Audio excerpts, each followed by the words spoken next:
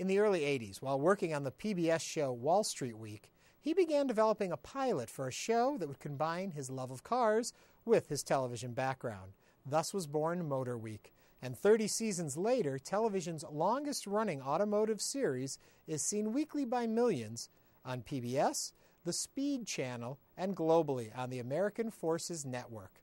Outside of TV, he works with the U.S. Department of Energy to promote public awareness of alternative fuels and green vehicle technology. Hello, I'm Ernie Manouse. Coming up on InnerVIEWS, our conversation with Motorweek host, car enthusiast, and Emmy Award winner John Davis.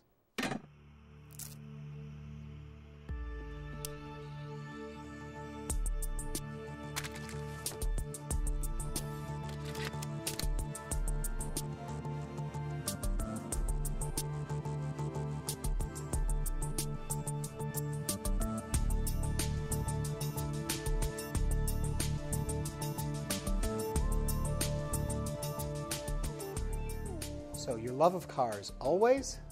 Pretty much, Ernie. I grew up, of course, teenager in the 60s when a lot of the muscle cars were coming out. My first car was an old Mustang, and the love affair grew from there. But I went to college to become an engineer, an aerospace engineer. I've always had a love for flight and airplanes.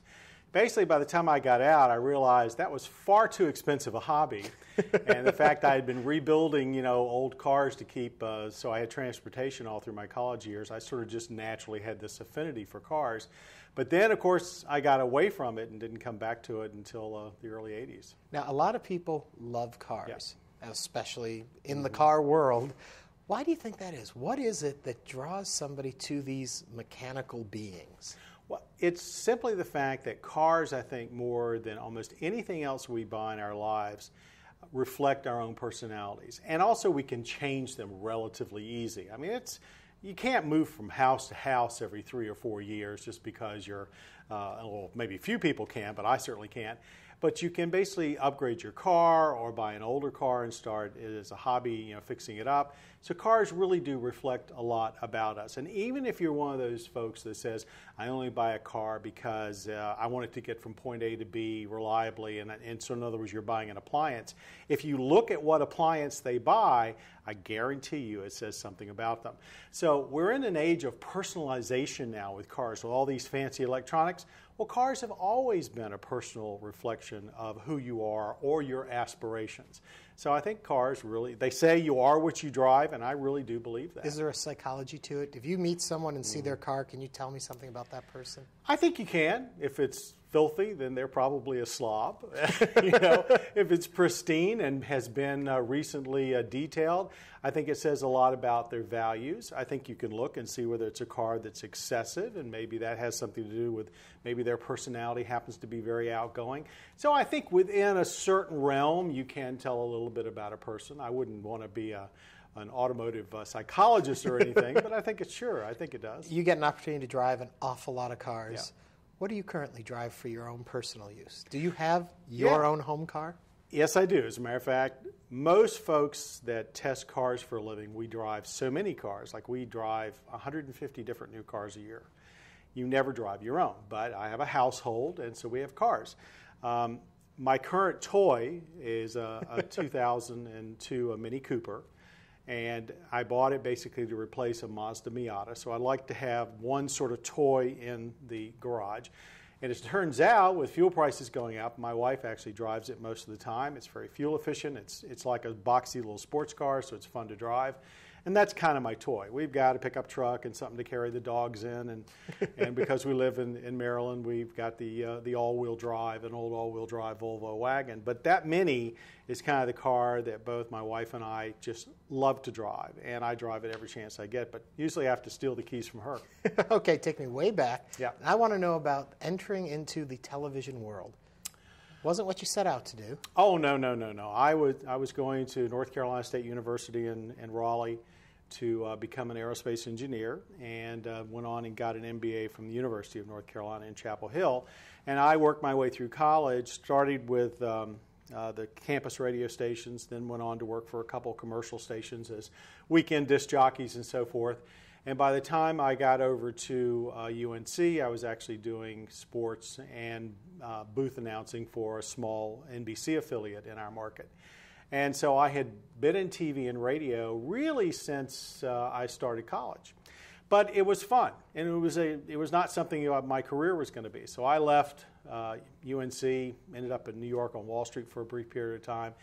Couldn't get the broadcasting bug out of my veins. What were you doing on Wall Street? I was a transportation analyst. I basically took the engineering and the finance, put them together, and I was hired by a company to look at companies like airlines and trucking companies, primarily in railroads, write reports for investors, and basically see if they wanted to buy the stock. So I was a stock analyst. And that was my job, and I did it for a little over a year, and frankly was bored to tears.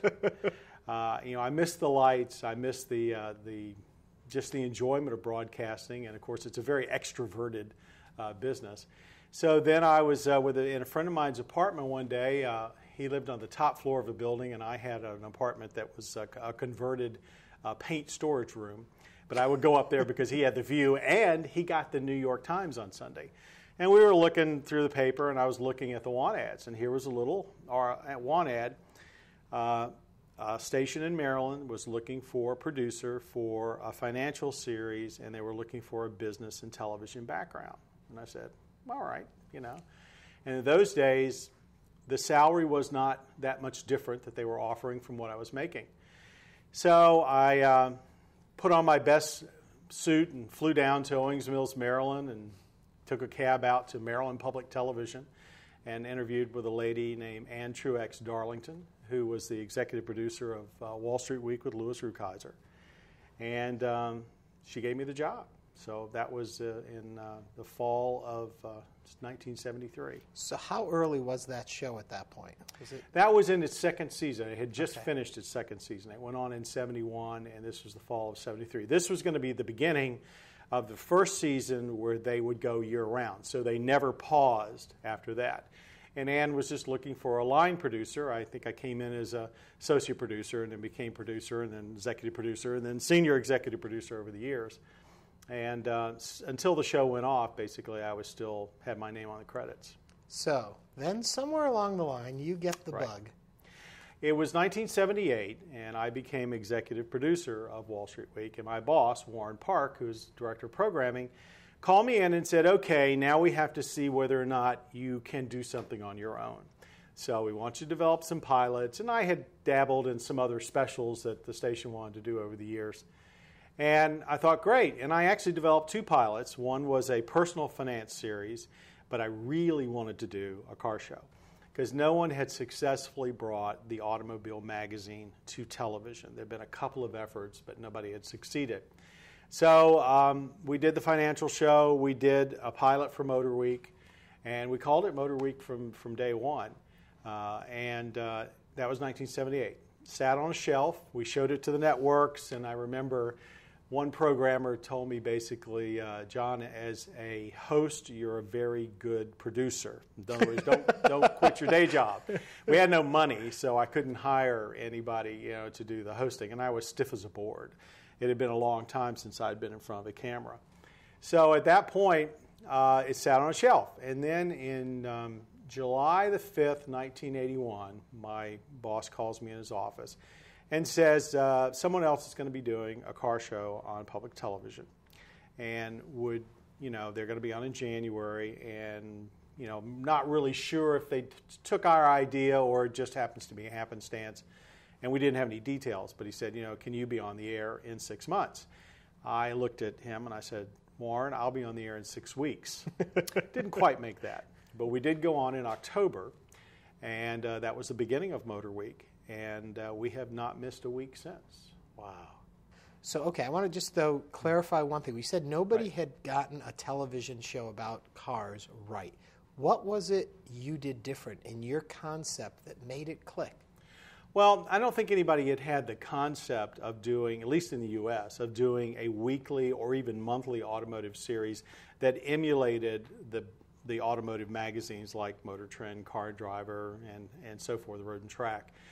I wanted to be part of that. I was a car enthusiast. Now, yes, you had consumer reports out there doing car reports, but they looked at things from a non-enthusiast point of view. So I was a car lover. I wanted to do that. There had been a couple of attempts to do limited once a year, here's all the new models. The only car show I could find in the world that was doing anything like I was doing was a show in Australia that was called Torque. And watched some episodes of that. I had a friend that had done some road tests for a magazine that goes to dealers, got some of their tapes. And I just looked at it and said, okay, we can't be just for the enthusiasts. That's too narrow. We've got a broader audience we've got to talk to here. So I need some road test and car enthusiast stuff, but I also need to make sure that this is a show for people who just own cars that want to know how to live with them better.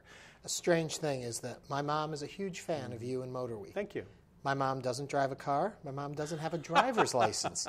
There's something in the show that connects with an audience that just wants to know information. And I think that's what's so interesting about your program. We get asked that question or hear that comment a lot, and I have to say it is important to us that we are talking to everyone that owns a car, even if you're not an enthusiast. A lot of people are transient viewers. They will come to us for that brief 16-week period or so before they buy a car to kind of get a sense of what's new. Other people, of course, stick with us long term. Pat Goss, he used to be a teacher, so he's very, very keen about not talking down to people. We use industry jargon, but we explain it and we use it sparingly. We don't assume that you know what a McPherson strut is. We will mention it, but we will talk very little about it. Does that get harder the more years you've been on the air? I don't think so. I think actually in some ways it's gotten easier. The only thing that gets difficult is when a car company comes out with a new gadget, or some new driver aid. Maybe it's an adjustable suspension that does something specifically, and I can't take the time to really explain it. For that, you need to either go to the magazine or to a website. We will mention it, and then we will talk about what it does for you. And that's the key. They call it in the auto industry feature benefit. We're much more interested in telling you what the benefit or lack thereof than details of the feature, because we can't do it. We don't have the time. In more recent times, the auto industry seems to be almost this villain out there. A lot of negative press going on. There always has been. But the bailouts, the recalls, things like that going on. Has there been a shift in what's going on, do you think, in the industry? When we started, we were probably the only positive thing you could find in the media about automobiles, largely because, I should say the electronic media, largely because you had, in those days, the Ford Pinto problems with fires, you had the GM exploding pickup trucks. Yes, the imports were doing well, but they were small, and so it was like nobody really cared. They didn't grab the headlines. So really, that was still there. The only difference now is that, of course, news is more immediate. And the Toyota situation and what's plagued them and other imports is purely a factor of them getting larger. They've now become a major player. When Toyota became the #1 car company in America and basically for a period of time, beat GM in sales on an annual basis, that put a lot of attention on them that was shifted from Detroit. They were probably not prepared for it. So when they started to have their recalls, they just didn't know how to handle it. I don't really have any other explanation. I don't think they were deceptive, but I think when you look at it was a new experience for them. They weren't prepared for it. And then you combine that with the culture of their home country, Japan, which is different from here. It didn't mesh. And of course, because they were so big, they were in the limelight and they had trouble responding. When they did finally get their act together, they came back with a very strong response, and they're going to continue that. But, it's in some ways, it was bound to happen simply because a lot of the imports had gotten this aura that somehow they were super automobiles, that they never broke down, that they never had problems. And those of us in the industry knew it wasn't true, and I could show you lots of technicians whose shops only survive because they are working on import cars. And it was bound to happen sooner or later. It's a shame it happened so catastrophically, but I think it was inevitable. True or false, I've heard people say that if a really well-made car that doesn't break down, doesn't need a lot of maintenance, is out there, the companies will stop making it. It doesn't help them to have a car that just keeps going. Well, that's an interesting comment, and when I was a kid, I think that was true. If you had a new car in the 60s, by 20,000 miles, everything had to be replaced. I mean, the tires were shot, the belts were shot, the hoses you'd probably changed already, shocks, everything. If anything now, with a relatively small amount of maintenance, a car should easily last you 100,000 miles without major repair. That's why a lot of manufacturers are offering 100,000-mile powertrain warranties for 5, 6, 7 years. You don't offer a warranty if it's going to cost you money. You offer a warranty to get people into your showrooms, but then you've got to be able to back it up. So if anything, while that could have been true in the 60s and before, it's not true anymore. I mean, there are lots of people that are keeping cars on the road for 250,000 miles with relatively little maintenance. But they do require routine maintenance, and that's actually a place where I think the car companies do a disservice. They, for the most part, have this attitude that they don't want people to feel like they've got to do anything, like the car is perfect. We all know that's not true. But if you take any car and you change the oil, 4 times a year, and you do certain maintenance at 10, 20, 30,000 miles and keep up with it, preventive maintenance, the car will last virtually indefinitely. There's a saying in the repair business that, grease is cheaper than steel. And it's very true. Yeah. Preventive maintenance has always been the key. But now cars are much, much more reliable, and I'm saying all cars. It's almost impossible to buy a vehicle today that is a bad design or poorly assembled. Those companies are not selling cars here anymore. When you go in for those routine things, I mean, a lot of people, this happens to me all the time, go in for the oil change, technician comes back with their little clipboard and it says, also for $70 you can have this done. How do you know what you should be buying into? Well, first thing you do is actually get out the repair manual, or I should say the warranty manual and the repair schedule that's with the car. If your car's new and under warranty, I recommend that's the minimum you should do. You should follow whatever schedule's in there. However, beyond that, once the car is out of warranty, then I think it takes a little bit of common sense. Go to a trusted source. For instance, if you want to see a list of when you should do all sorts of types of routine repair, we have it on our website at motorweek.org, or you can get to us through pbs.org. And you click up at the top, Goss's Garage, and you've got a list of oil change, belts, everything else. And Pat keeps this updated based on new technology. For instance, belts and hoses you don't change nearly as frequently as you used to. The one area that we still stick to pretty much 4 times a year, 3,000 miles, is oil changes. And it's not because the oil isn't good. It's because we live in an increasingly congested climate and the oil gets dirty. And the oil filters don't always clean everything out.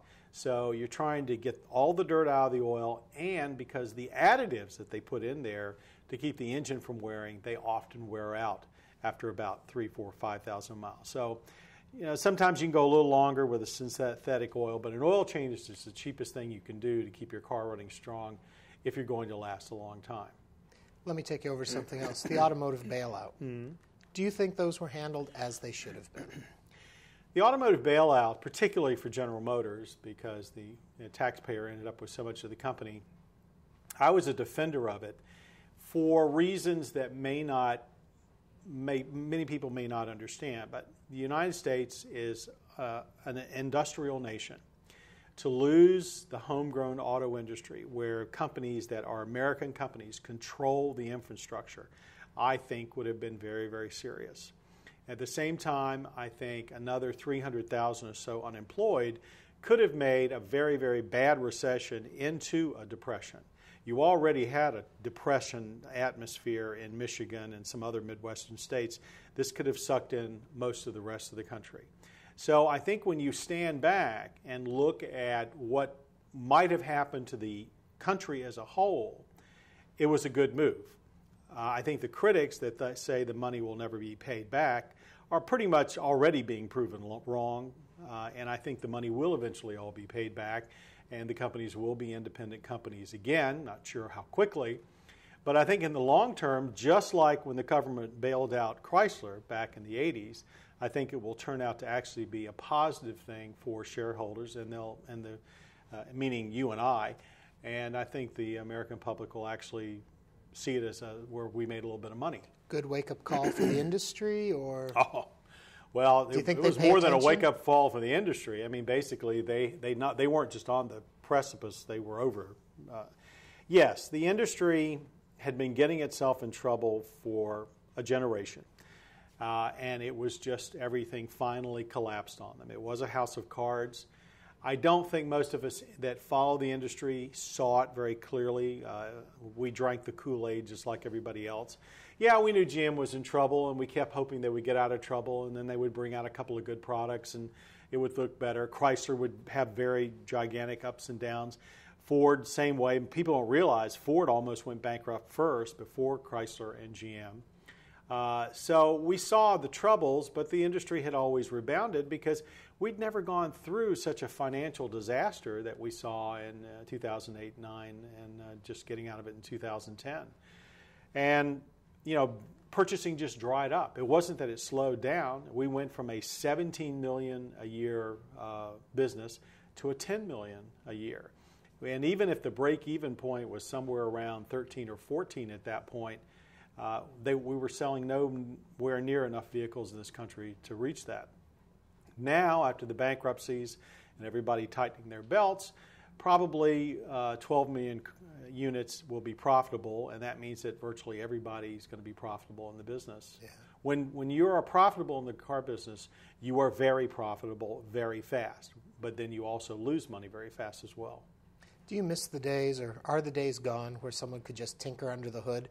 Now you need to have your computer degrees and all of the. I mean, they're a lot different down there than they used to be. You can't tinker under the hood much anymore. That's true. But to suggest that the car culture somehow has gone away because of all the electronics and the government mandates to seal off systems, I think is wrong. Because if you look at the aftermarket business, which used to be, you know, carburetors and things of that sort, now it's wheels and tires, it's dress-up kits under the hood and on the outside.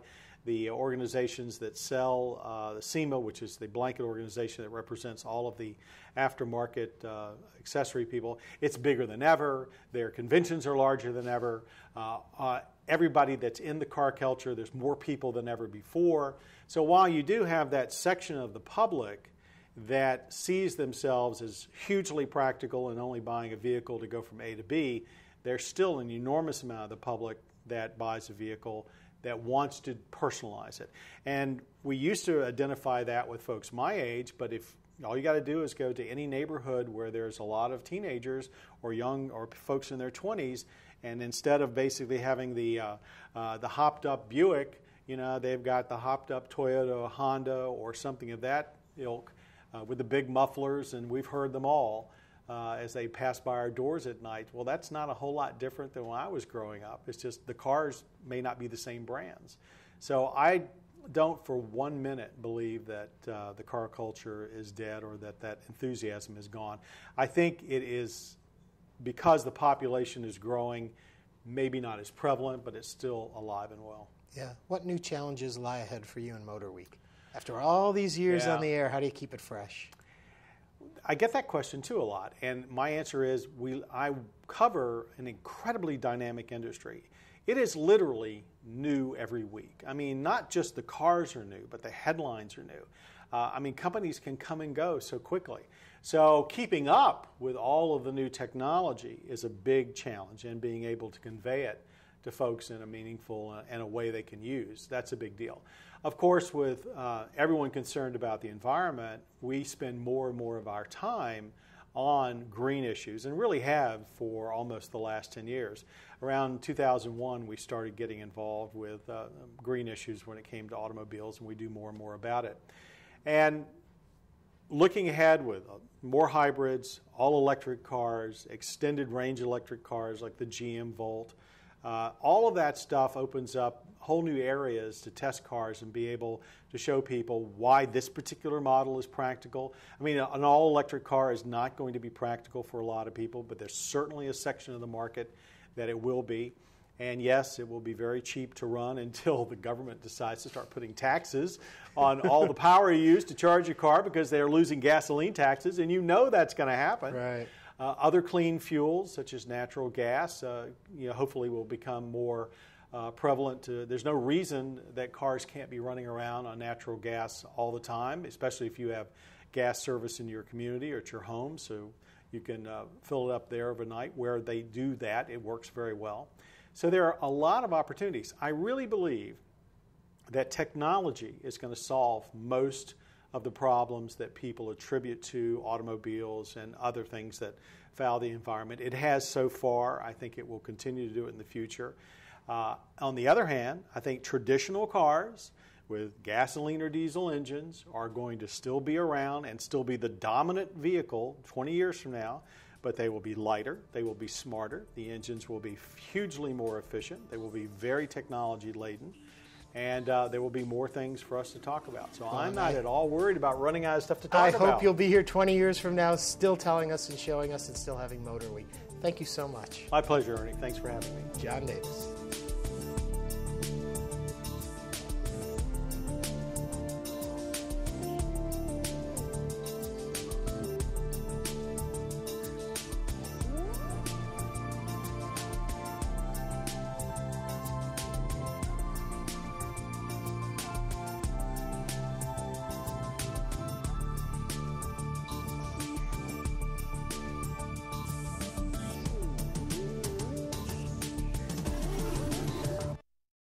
To order a DVD of this or any episode of InnerVIEWS, please visit HoustonPBS.org.